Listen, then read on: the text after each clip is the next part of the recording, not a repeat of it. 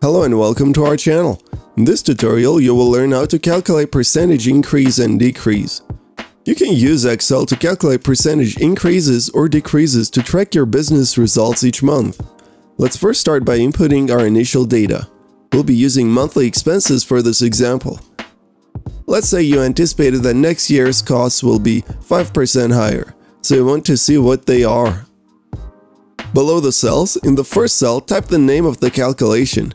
Up by 5%. This is only for reading purposes, so this text can be anything you'd like. Now to the actual calculation. In the cell next to it, type equal the total cell times 105% and press enter. That's the result of 5% growth. For the decrease formula, all you need to do is the opposite of adding the 5% to 100.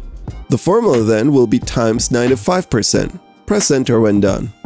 As you can tell, Excel makes your life a lot easier when it comes to percentages.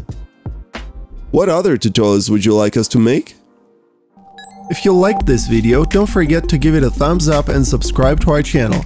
And make sure to press the bell button to be the first to know about our new videos.